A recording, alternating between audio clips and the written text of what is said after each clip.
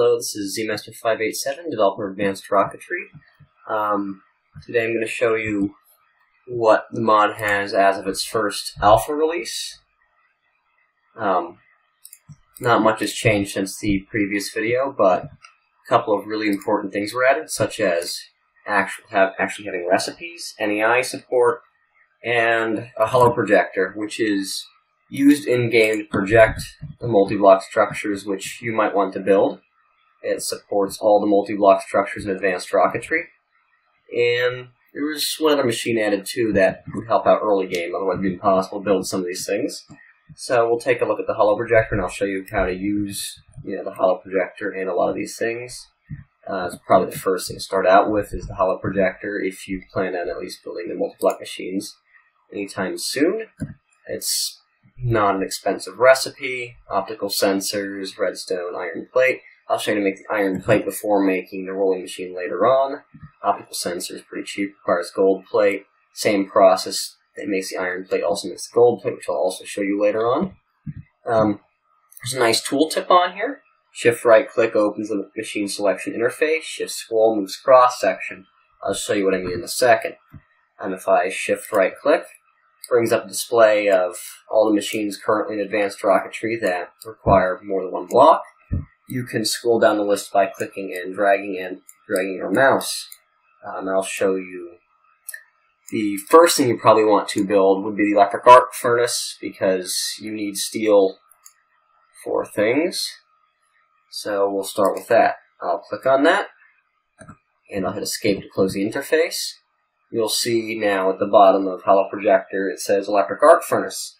Those green letters tell you what you currently have selected. If I right click now without shifting, it'll project part of the machine in front of me, and if I hover over it, it'll tell me exactly what the block is. If I hold down shift and scroll while the Holo Projector is selected, if I scroll down, it shows it's moving the cross section. One thing you'll notice is that sometimes you can put different things in different places. For example, here you can have the input hatch, the output hatch, or a heat-proof brick. Any of those are valid. If I continue scrolling up, it'll move the cross section up a bit more. Once you move it up all the way, this is the top. If I scroll down again, it shows the entire machine at once, which is really useful if you want to, say, figure out where you're placing it. If I hold right-click, I can move it around as I'm walking. If I can turn here, see, it keeps facing the direction I'm looking. It always appears a couple of blocks in front of you, so had someone on the test server the other day try and click on a block and was wondering why it wasn't working, but it's always a constant distance in front of the player, at least as of the alpha build. If I scroll down, it moves the cross-section back down. And the cool thing is, if I'm in creative mode, like I am now, I can use the pick block button and it actually gives me an actual version of the block. These are all holograms. They're not really the right block you want to use, it's just there to look semi-transparent. So I could build the machine, which I'll show you real quick. I'll build the structure. It's not too complex, it's just a relatively large blast furnace. The heat-proof bricks are relatively cheap. See, I'm going to move the cross-section up so I can see what I'm doing. They do require you to go to the nether, however, for getting stuff for these potions. I'm sure you all know the recipe for that, and if you don't, you should probably have NEI installed and look it up. So I'm going to wait for input hatch to come up. I'm going to wait for output hatch because I'm honestly a bit lazy. The machine controller block. Middle clicking on this one, as of the alpha build, does not currently work. It gives you a machine controller block, which does absolutely nothing. It's currently just a dummy used in rendering here. So what I really want is the electric arc furnace, which is not terribly expensive. So I can put this down. That's the next cross section. Most of it's heat-proof brick. You probably want your furnaces to be heat-proof.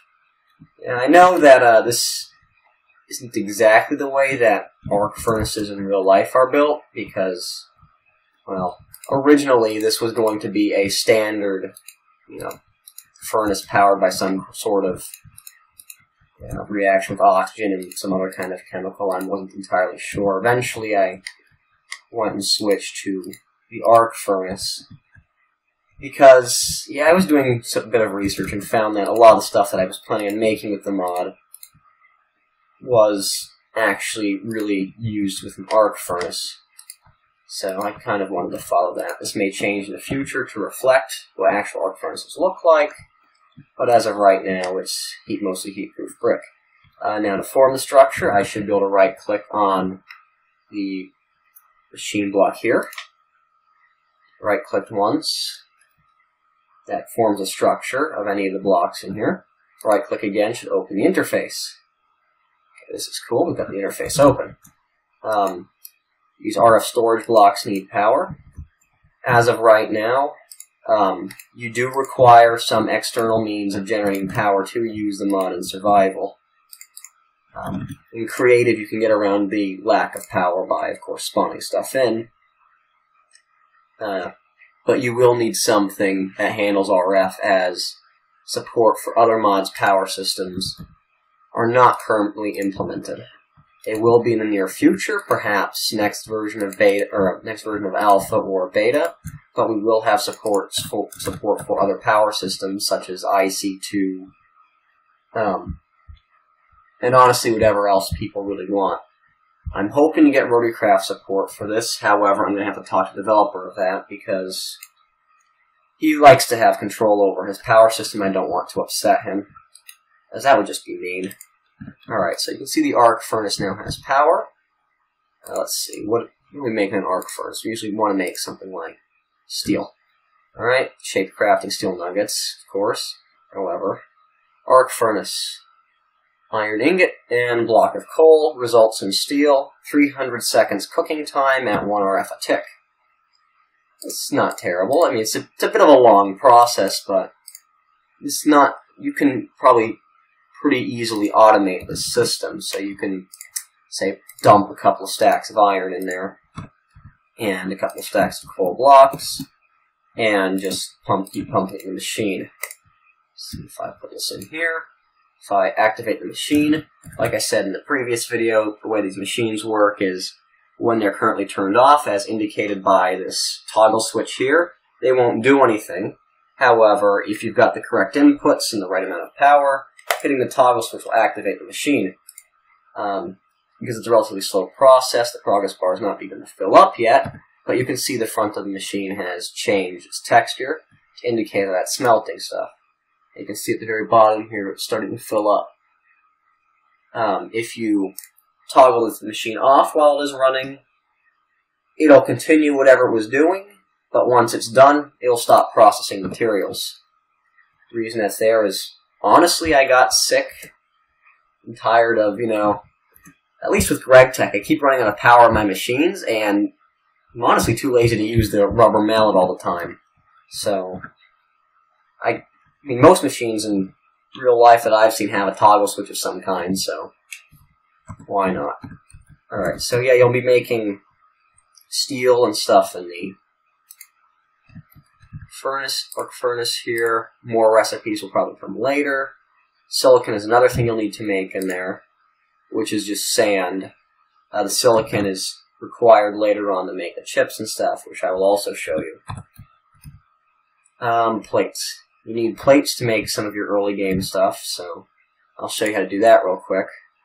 I was originally planning on having, a vanilla piston for this, but it was just painful to get working, so I'm like, I'll just make my own block for it. It makes it a bit easier for me. It also makes a bit more sense. The idea here is you're covering your piston in iron to make it a bit more resilient. How this works is you need a block of obsidian. The obsidian has to be 1 block below the small plate presser. Small plate presser always faces down regardless of how you orient it. And then you take a block of whatever material you want to press into plates. Bear in mind, I'll probably be adding NEI recipes for this next alpha build. In order to work this, you need a redstone signal, and once I pull this lever, it'll crush the block into an iron plate. This does not work with all plates. However, as of now, it works with steel plates. You can also leave the lever down, which is also really nice. Should also work with gold plates, which I will. There we go. See, got one of each type of plate. So if you're struggling and trying to figure out how to make your first machines, that's how you're going to have to do it. Only reason that's really needed is because of these output hatches, and the power hatches require machine structure. Machine structure requires plates. So that's an easy way to make plates. It's a lot more expensive, about 9 times, than using a rolling machine, but it'll get the job done in the short term.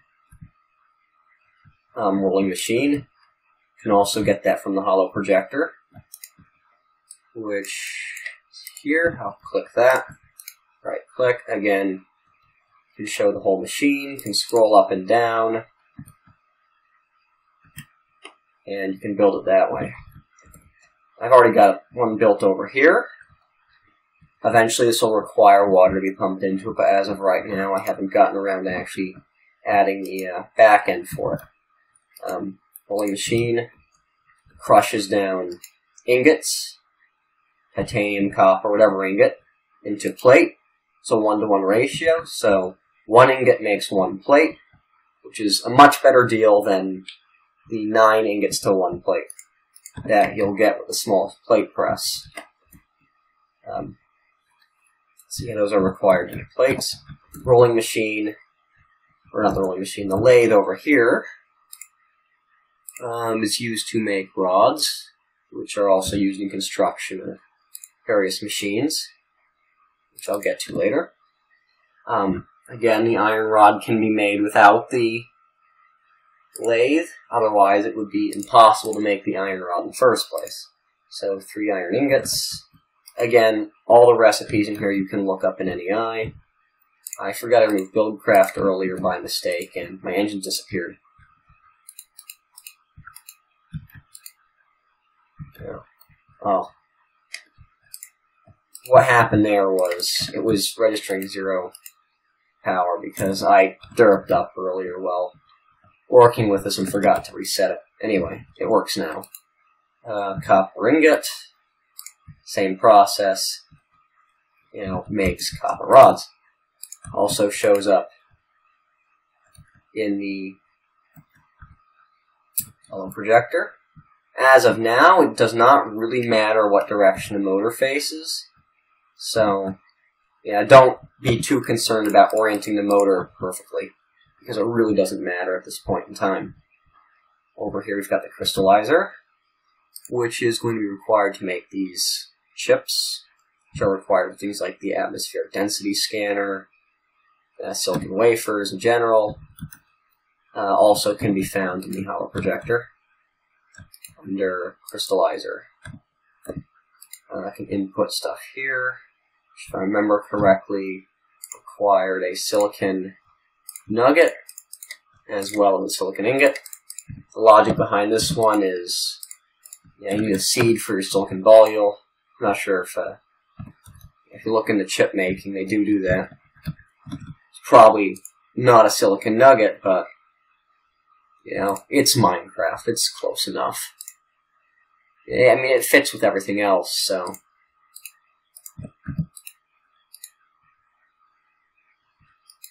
Again, this one's also goofed up for the same reason the lathe was. I have not replaced any of these machines since I made a few major edits. So, the machines I'm about to show you might be a bit weird, but they should not do this in the alpha version. This is only because I was messing around with the code and got too lazy to. Alright, it should be running. Maybe I got the recipe running.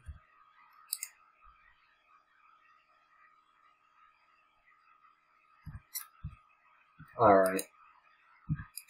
Well, that's not working as expected. Maybe the output's full. No. I'll just replace these real quick. Again, this stuff shouldn't happen because, like I said, I was messing around. Alright, well, does not appear to be currently working. I will have this fixed for the alpha release, but it does put out silicon volutes. Or it will in about 20 minutes. Silicon volute then goes into the cutting machine, which is again broken because I've been making edits. Right.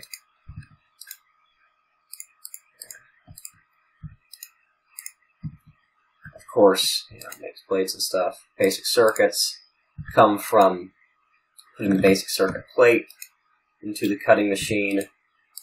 And all these things show up in NEI. And the name of the top should correspond to the name of the Holo Projector. So, I'll press on. Precision assembling machine, same deal, you put stuff in here according to the recipes. Can require 3 items, maybe a few more. Tells you anything in NEI. So, that's how you make stuff. It's the important part of making stuff. Rutile should spawn in the world. That is where you get your titanium, tin ore, etc., etc. Dilithium currently is not used except for one item. We use a dilithium crystal to make the mass detector. Dilithium spawns on the moon. Eventually is going to be used to fuel warp cores. And we'll have things like large spacecraft that you can move around. In order to get to other solar systems, you will need a warp core. Here's a planet analyzer. This is how... Let's see, where is it? Planet analyzer. No, it's in here somewhere. There it is. This is how you'll control what planets you go to by means of a planet ID chip. The planet ID chip you will plug into your rocket, which I'll show you in a few minutes, and it will determine your destination. You can do research with these chips as well, as any research you do in the planet analyzer is stored into these chips in the input hatches here. If I select this planet selector here, which is part of the multi-block structure for the planet analyzer, here, planet selector,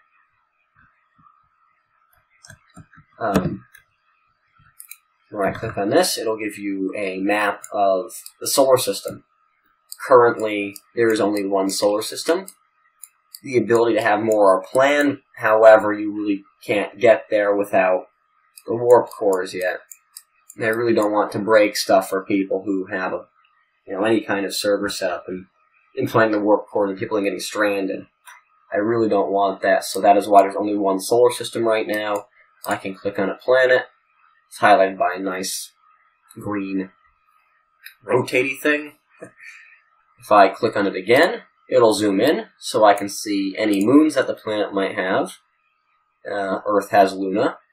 If I want to select it so I can do research on it, I would click the select button at the top left, which will close the GUI, and the planet analyzer now says Planet 2. Internally, the moon is identified as ID 2 and is prepended with a planet in the interface to make it less weird than seeing the number 2 randomly. Eventually, it's going to show the actual name of the planet. However, naming system needs to be implemented first, which it is not right now. It's just rudimentary at the moment. You can collect data through putting satellites into orbit. The distance data here can be collected with a telescope, which you've probably seen behind me. I'll show you that in a minute. Data is stored on data units. Data units can be used with these I/O slots here, which is really just a front end for these data blocks here. What's in here you can actually see in the interface over here. I personally find, because of a lack of GUI space here, I couldn't put the whole player interface. So I personally find it's easier to come back here and then dump the data unit in, and then run around the front. You don't have to do it that way. You can put it in the hotbar and put it in. But I personally find it easier. What you can do here is if you want to take the data off the chip, you have to click Store to Buffer. You'll notice it's filled up with atmosphere density data. If you try and put the wrong data in the wrong slot, for example, mass data in a slot looking for distance data, you can find out what type of data it has by hovering over it. It does not work. So you have to make sure the data matches what you're putting it into. Alright, I have Planet 2 selected here. And I need a chip that has Planet 2 in one of these. In this case, Luna, right here. By clicking this button, I can toggle research. If the planet is not in the if the chip for the planet is not in the input slot, it'll do research and consume data. However, you won't get any benefits. It'll just be lost because it has nothing to store it to. How you get the Planet ID chips. First, you have to craft a Planet ID chip, unprogrammed. And then you put it into this top slot here on the Planet Analyzer. Whatever planet you have selected in the Planet interface will be programmed into this chip when I click the Process Discovery button. So I'll click the Process Discovery button now, and you will see that it's begun to do things. Notice that's consuming power at an alarming rate. My engine's missing again, so I really ought to put that down. Any RF device works with the RF storage box. You can pipe stuff into it, but I find it easier to use the Creative engine, as I've been placing and breaking these hundreds and hundreds of times. Okay, you can now see that the chip has been processed, so I can now put it down into here. Because I already have one over here, there's not really any point. Another thing is these chips. If you don't have a chip corresponding to a planet and you've not researched, or if you've not researched it, the planets will show up as black question marks. You will be able to see them as you research them. For example, over here is Sol 10. I've done a bit of research on it, enough so that I can see it. These bars at the top indicate atmospheric pressure, mass, and relative distance units. Relative to Earth, where one is Earth from the Sun. This one's a bit closer than Earth, and you can see that says 0 to 0.7.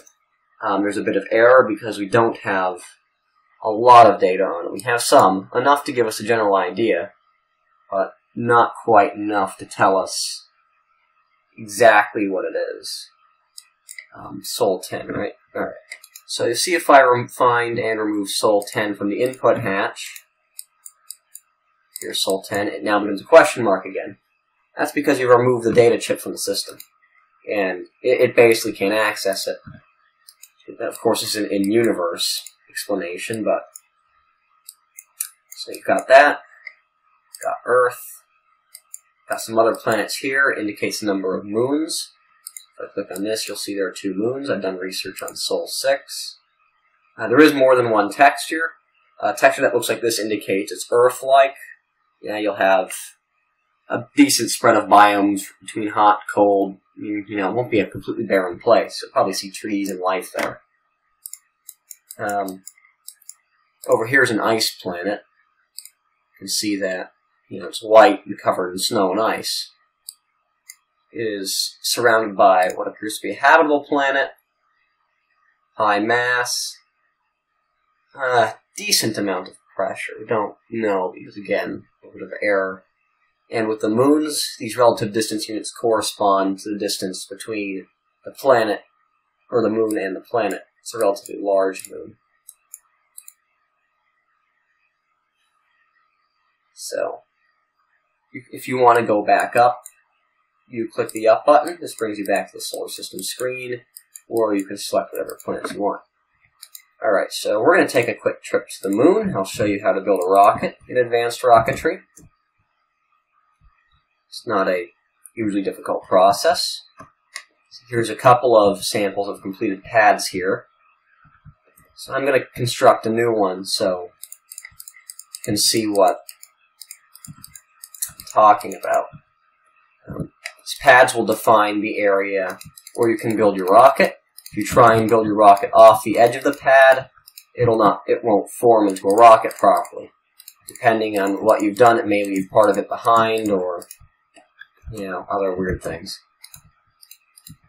You don't want that. These pads do have a maximum limit currently. I will implement a config for it. Have not done that yet. I may or may not do it before the first release, so you can check the config file.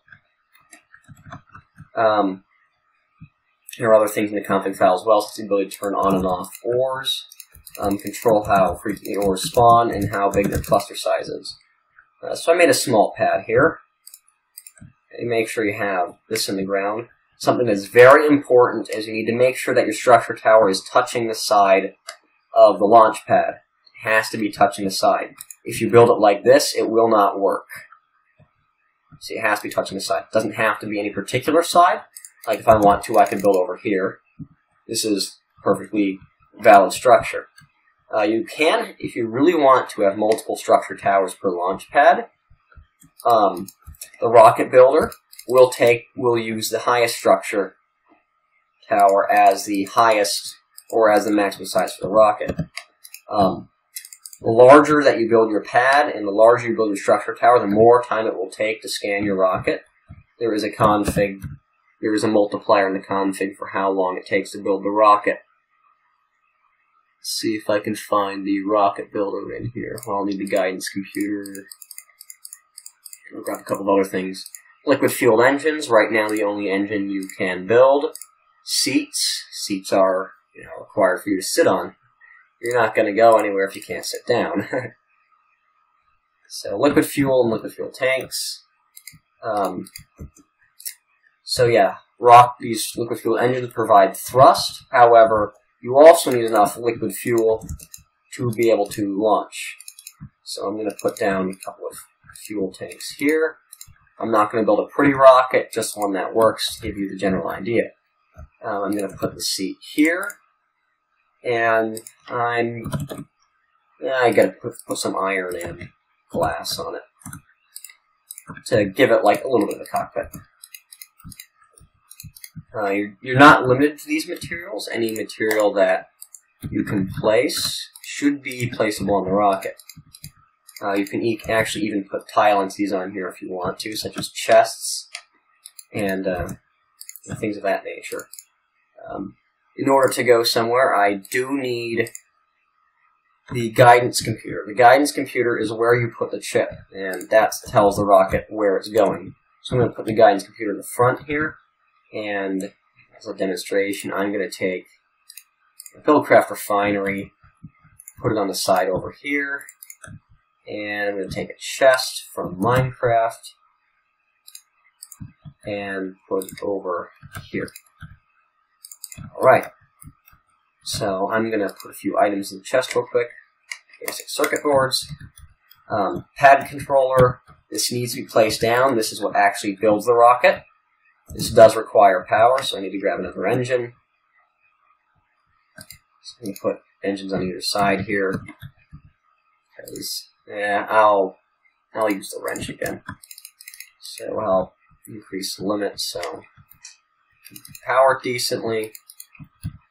If you find anything that seems horribly unbalanced, power-wise, item usage-wise, whatever, please make sure to let me know if you can.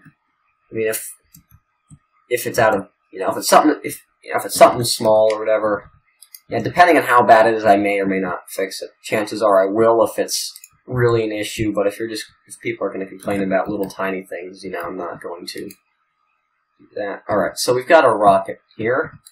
We can scan our rocket, which takes a couple of seconds.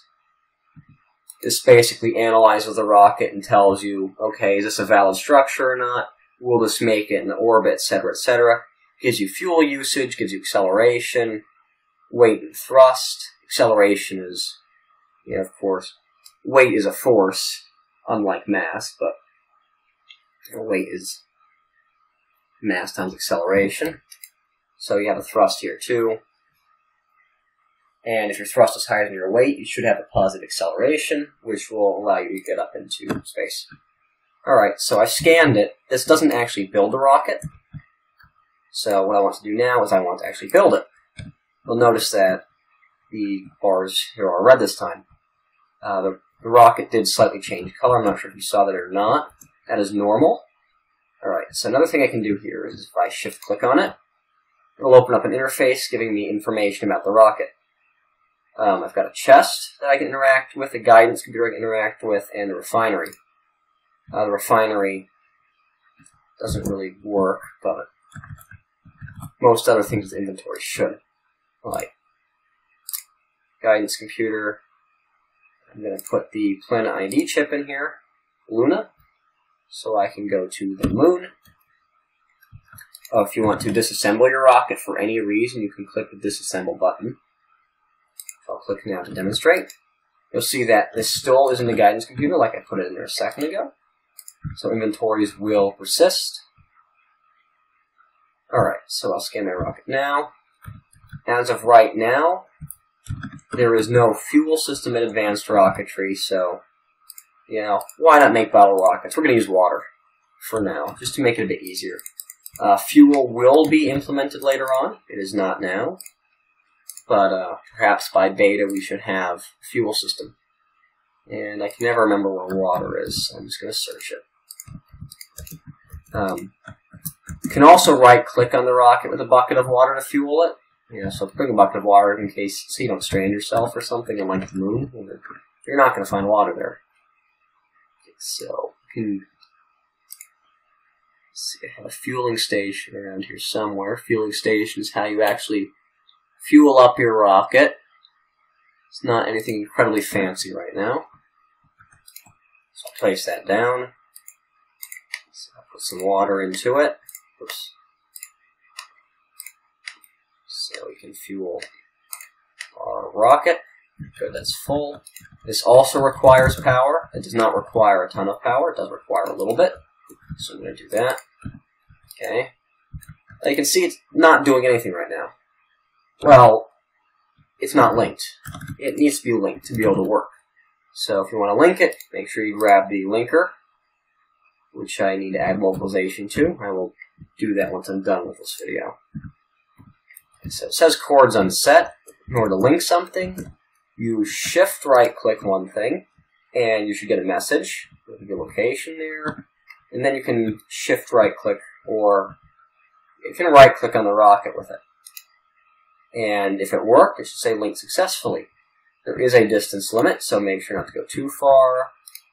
Alright, it's now full of fuel because I have it linked. It didn't use that much water. Because right now the water required to do it is ridiculously low. Okay, so now that our rocket is fueled, we can hop into it. I personally like to use the third person. In order to take off, now that you've got your fuel and your destination, you want to hit your space bar. And you'll see I've started to move. You can see the engines are firing down there. And I've begun to take off.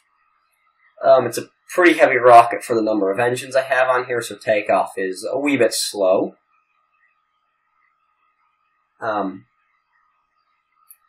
Distance to orbit is configurable, so if you wanted to say, reach orbit by the time you hit 200 blocks up, you can do that. You can see a transition to a planet here. You can actually see the planet underneath you on your way up. It's nighttime. You can't see it right now, but Earth has an atmosphere. I'll turn it to daytime really quick so you can see that.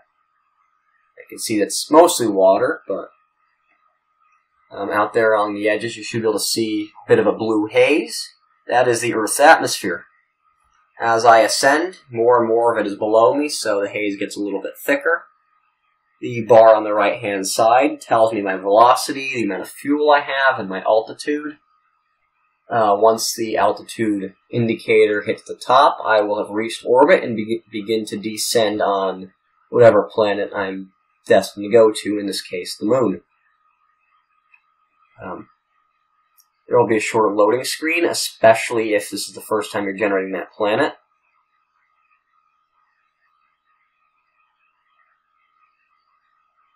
So the solar computer may take a bit longer. You can see that because you can't see the atmosphere anymore, and we're above a gray surface. We're also descending at a relatively alarming rate. You'll want to hit the W key to reverse thrust. You'll see the engines fire when I hit the W key, and the fuel drop. If I run out of fuel, I will no longer be able to thrust, and I will get stuck if I don't have any more fuel with me. So you might want to make sure to bring a water bucket or something, otherwise you'll get stuck. Alright, I've run out of fuel, and I've landed on the surface of the moon. First thing you'll notice is that it's a bit brighter. See the sun in the sky, and gravity's a bit lower. There are some planets, the more massive ones especially, have higher gravity. And some, if you're really not careful, you may not be able to jump a full block. So make sure you don't go to like the really massive planets if you plan on jumping at blocks. Stairs will still work, so bring stairs with you or some means to craft stairs.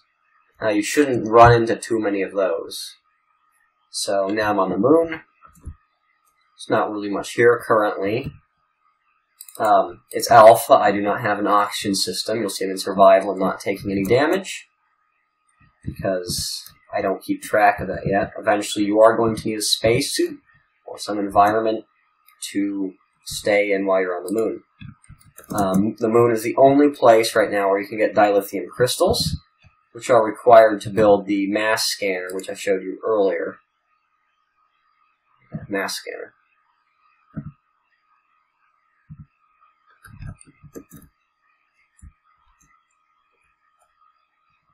Alright, so I'm going to go back to my ship. I'm going to fuel it up again. A bucket of water. This time I'm just going to shift right click it with a bucket of water, because you really don't need the fueling station as of now, but it is handy if you're planning on launching a lot of rockets from the same location. So I'll right click the water, and I'll right click on the rocket again, and I'll hit space to take off.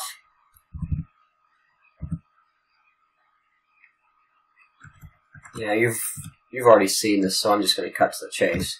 I'm going to get out of it as it's flying up. Anyway, there are a couple of admin commands in Advanced Rocketry that might make managing things easier. For example, the go to command.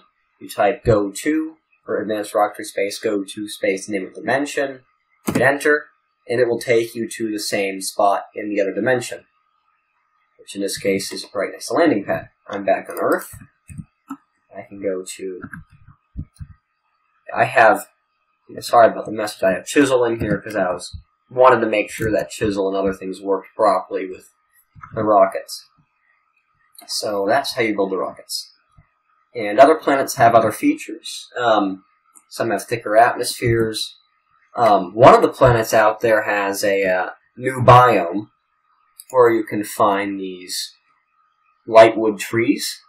I won't tell you which one. It is somewhat randomized, so you'll have to explore and find it on your own. Alright, next thing you really need to know about Advanced Rocketry is the satellite system. In order to get more information about these other planets, you need to be able to get data.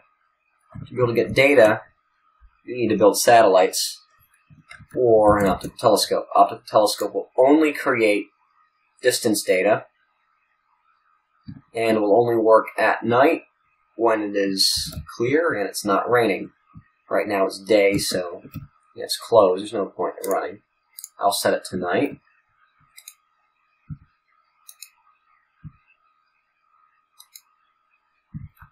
I'll fix that. There are a couple of bugs. It is an alpha, and the ones I come across in this video I will fix before the alpha release. This is supposed to open and start generating data. It's generating data, it's just not opening. That's just a render bug. So I will have that one fixed as well. Alright, so I'm going to show you how to build satellites now. Again, as of the alpha release, there are only 3 satellites, and all 3 of those are used for the sole purpose of collecting data to get information on other planets. There will be more data than this eventually, but as of right now, your infrastructure for the rest of it is not quite there. I'm planning on having planets where you can harvest gas, especially from gas giants, and different atmospheres, things like that.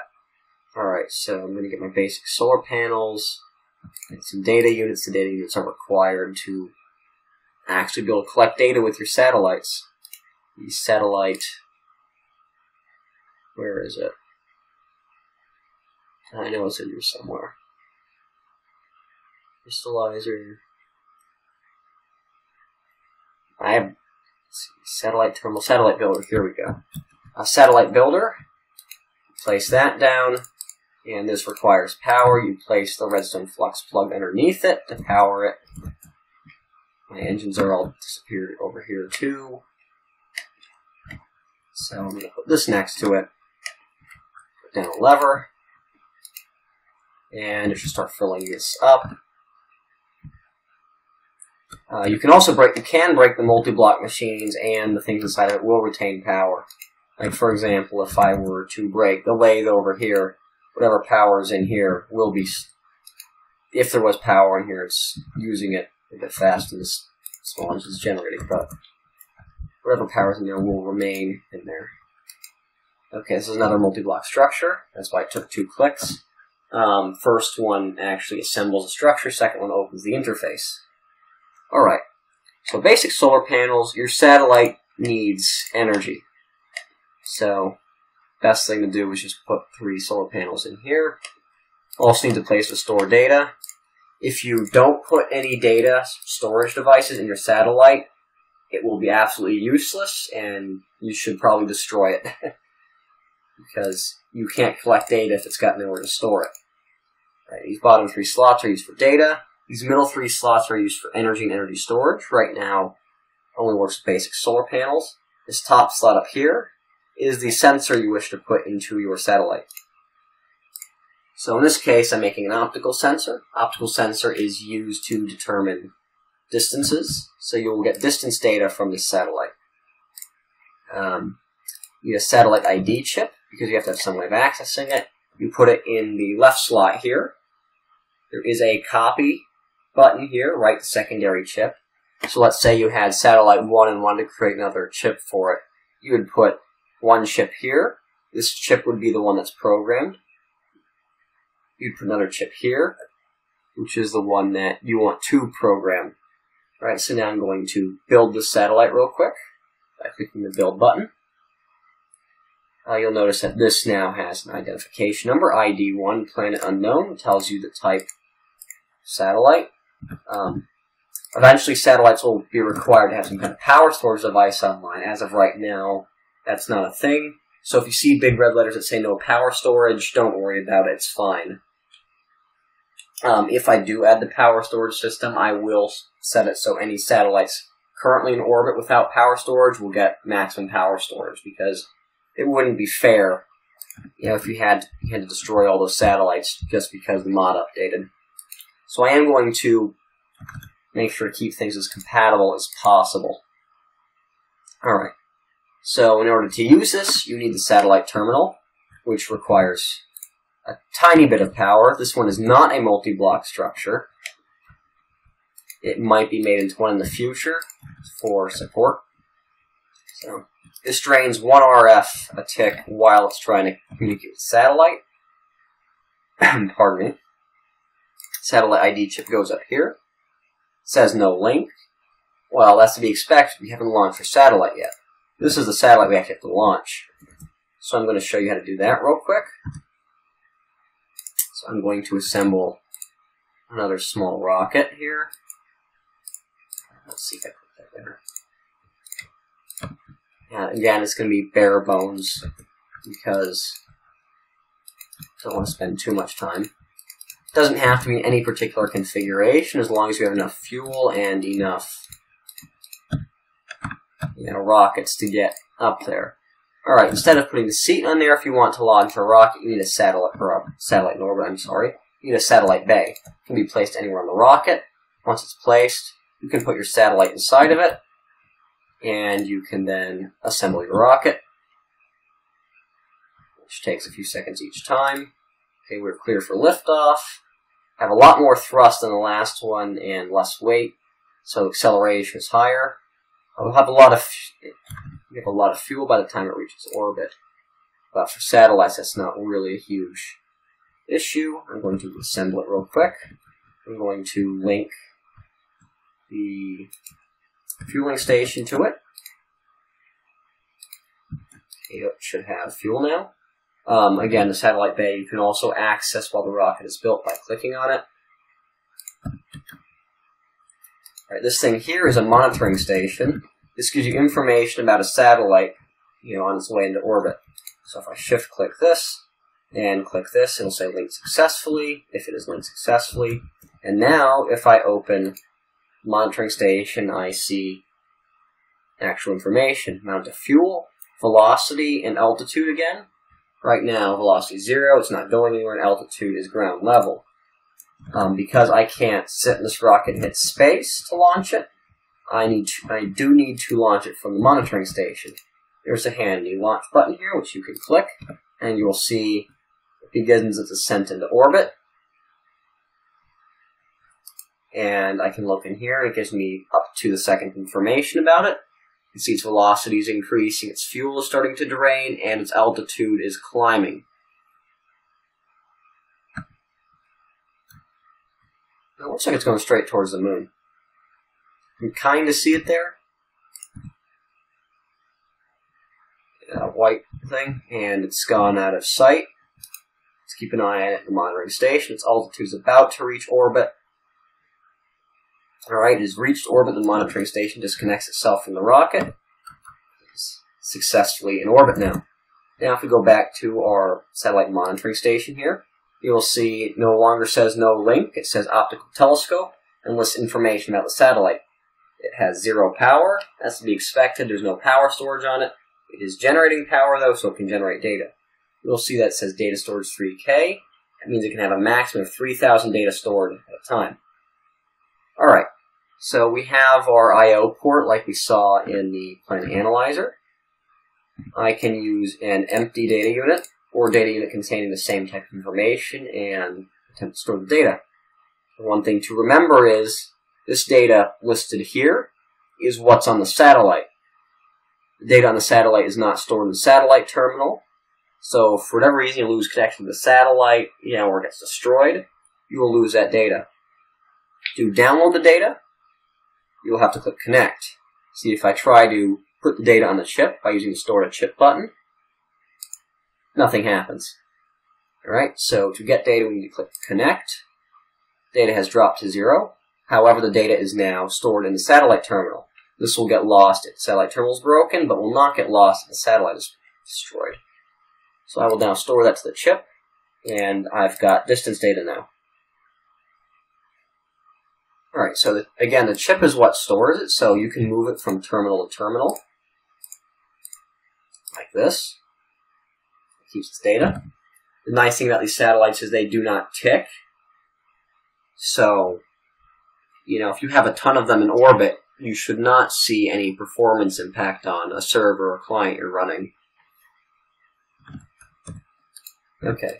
I did not cover what this big X here does. This big X will destroy the satellite you currently have in the slot. You will lose contact with it. The chip will be overwritten. Any other chip that is connected to the same satellite will lose signal because you self-destruct the satellite. Alright, so I'll show you how to copy this real quick. I can put this in the builder, put this here. I'll grab an unprogrammed chip, put it in the second slot, and I will click write the secondary chip. You'll see this will disappear, the machine will begin to run, and once it's done, it'll output another chip here, which will be an exact duplicate of the first one. The same thing can be done for Planet ID chips. Oops, I accidentally dropped that one. So if you want to share a planet with your friends, okay, I'll take some of these. So I'll show you one with data on it. Alright, so we'll put the Plan ID chip in here. It's data, Sol 10. I will take an unprogrammed Plan ID chip, put it in the second slot, and then I'll click write the secondary chip. Nothing will happen because I forgot to put that into the mod. I will do that after the video and before I release the alpha. And it should work the same way as the satellite ID chip, and it will copy it. So, there are currently 3 types of satellites that correspond to 3 types of properties of the planet, which are shown up here. And this is really all you should need to know to play the alpha build of Advanced Rocketry. And have fun, get exploring, possibly colonize. So, I'm going to sign off now. Good night. Have a good day, whatever. Yeah, and have fun.